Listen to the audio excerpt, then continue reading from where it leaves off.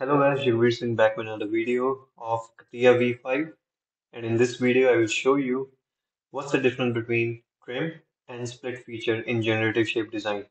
So let's get started.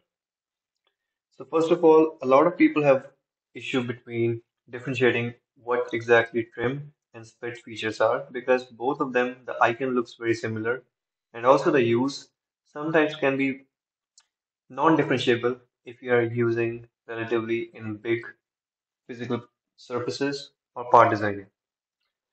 So the main difference is that the trim feature can be used with any plane reference surface, whereas for a split you can use with respect to any plane reference surface, whereas the trim you would definitely need both of the surfaces to be physically in contact to make this operation or feature activate.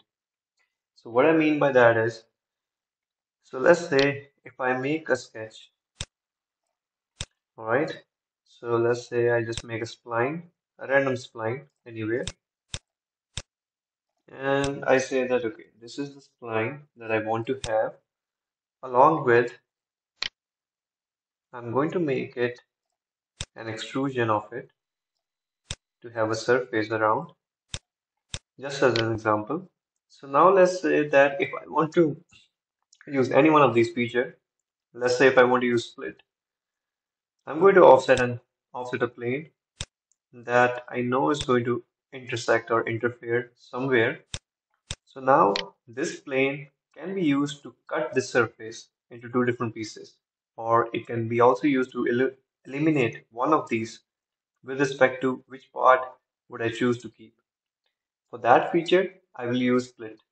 So split will basically split the surface with respect to the plane into two different parts or whatever the number of parts can be cut or eliminated. So it says element to cut. In this case, that's going to be the surface, and cutting element is going to be the plane itself. So you see, once I clicked it, automatically it's showing me that, okay, if I do the desired operation, then this part will be eliminated, whereas this will be kept. If I don't want to keep this particular part, but I do want to keep this one, then I will simply click on other side and it will choose the other side. And simply I can click OK, and then, or I also have an option to keep both sides. So let's say if I just want to keep both sides, but I just want to differentiate between where they will be intersected. So I will now have two different surfaces out of one, which I can individually use it later on whenever I want. So this is what splits look like. So now in this case, let's say if I want to use, if there is one surface, I'm just going to Control Z for now. So now this is one surface once again. So instead of split, I decide to use trim. Let's see, will it let me use with just a plane? So let's say I select this surface, which is going to be my trimmed element, and the second one is going to show me that, okay, the result is infinite. It says that please modify trim options or extreme options to create finite geometry. So what it means is basically it's not able to decide where this plane is going to specifically trim out this surface. That's why this is called trim, not split. Split will simply break the piece into two or different parts wherever it intersects. Whereas trim is going to actually require the two parts to be interfering with each other and they will eliminate the common part out. So how it works is, instead of just having a plane, I would actually need to make another sketch in such a way that it should be interfering with the first one. So let's say if I make a rectangle here somehow that I know is definitely interfering if I look from this side, I'm going to fill this up using fill command and I click OK. So now I know that these two are interfering at somewhere at this portion. So now if I use trim command, then I can simply choose that, okay, I want to trim these two surfaces and see, it automatically started showing me that what are the outputs.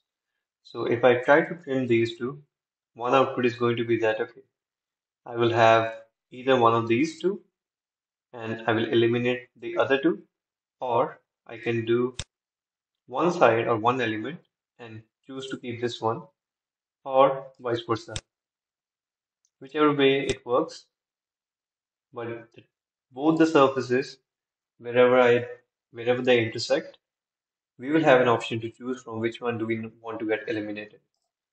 It could be any one of those, it could be any one of these. So also if I want to have the intersection computation where both of them will intersect the surface and how much they will intersect, I can preview it and click OK. You will see that this line right here represents the intersection computation that is saying that this particular surface that we intersected is going to intersect from here till here, which is quite visual as well, that we can simply see that what actually the difference is. It's very visual, and that's how the trim function works. So that's basically the difference. As I just showed you, the split is basically going to break one part into two, whereas trim is actually going to chop it off into two different pieces if necessary.